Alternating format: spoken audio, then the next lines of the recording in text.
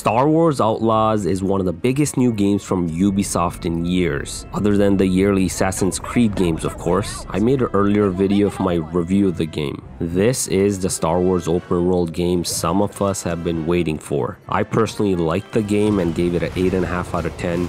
For the most part, it does all the small things really well. The main issue I found with it are the main heist missions. They do start to feel a bit repetitive after a while. This video though is a technical review of Star Wars Outlaws on Xbox Series S versus Series X versus PlayStation 5. The game's about 50 gigabytes on all three consoles, so it's not too large by how big the game feels when you're actually playing it. Loading times are up next, starting up from dashboard's fastest on the PS5 taking about 36 seconds, while Series X takes 45 seconds and the smaller S takes 47 seconds. Xbox though does have a trick up its sleeve, and that's quick resume, which lets you resume in only about 10 seconds on the series consoles. Now PS5 does have activity cards, but for Star Wars Outlaws they don't really seem to work that fast. PS5 does win again for fast traveling, but barely, about 8 seconds on PS5 and Series X, while the Series S takes 11 seconds. Visuals and graphics of Star Wars Outlaws look similar to Star Wars Jedi Survivor. There's some heavy FSR upscaling on all three consoles, so the game can look blurry and grainy at times. Xbox Series S doesn't have graphic mode selection, while Series X and PS5 do have a quality and performance mode. Xbox Series S has 1080p dynamic resolution and 30 FPS, while quality mode on the Series X and PS5 are also 30 FPS, but with slightly more graphic details and a higher 1440p dynamic resolution. Native resolution on Series S does drop close to 720 or 800p, while on Series X and PS5 you'll see as low as 1200 to 1300p to maintain that 30 FPS. Series X and PS5 do have a performance mode which bumps the frame rate to 60 FPS but lowers graphic details and resolution to 1080p dynamic.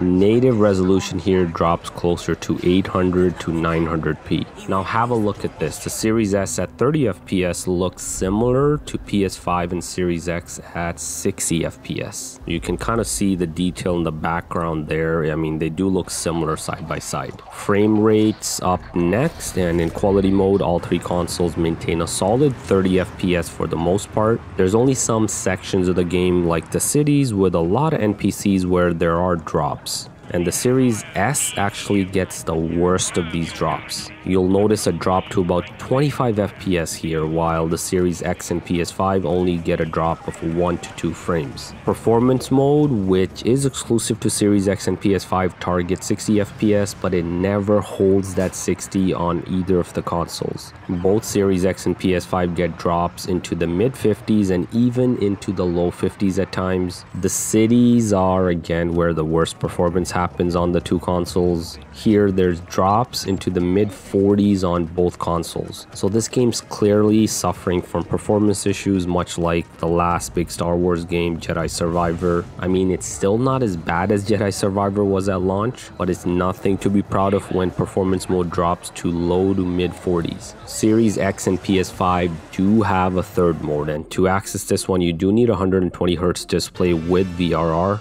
If you do have something like that, then this third quality mode in 40 FPS unlocks in the settings. This mode seems to do a pretty good job of delivering close to 40 FPS while still providing decent graphics quality. So if you have a 120Hz display, then this is the way to go with quality mode with 40 FPS. One other thing I want to talk about is how this game defaults to the cinematic 21:9 screen ratio, similar to what we saw in the Xbox exclusive Hellblade 2. This essentially just adds 2 black bars on the top and bottom to give the game a more cinematic feel. You can change to full screen, and I did that as soon as I booted up the game for the first time. I mean, console doesn't natively support ultra-wide screen displays, so there's really no point in eliminating 30% of your screen with those black bars on the top and bottom. I was curious though as to if the performance and FPS improved in that 21:9 screen ratio, since the console's now having to render about 30% less pixels. Well, guess what? It makes no difference at all. You can see in this side-by-side comparison on PS5, the FPS being more or less similar on both cinematic and full screen. So that's all you need to know about Star Wars Outlaws on Xbox Series S versus Series X versus PS5. Let me know in the comments what you think of this game. For the rest of the video, check out some more side-by-side gameplay with that FPS counter shown.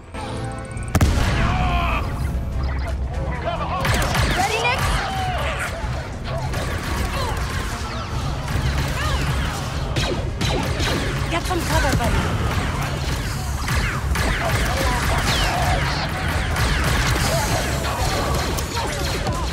They won't quit.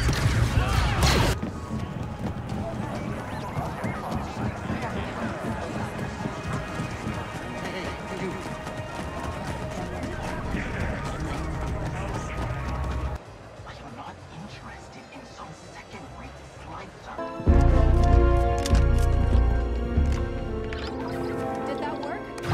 Did that work?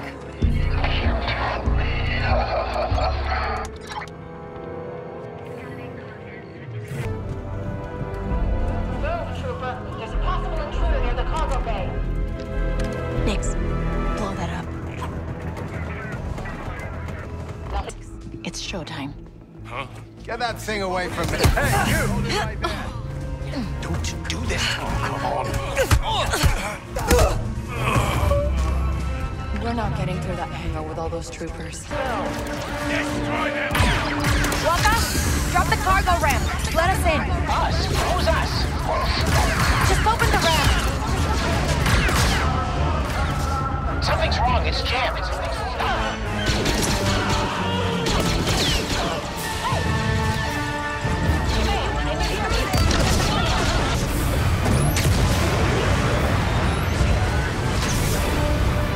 All right, see that Imperial comms relay?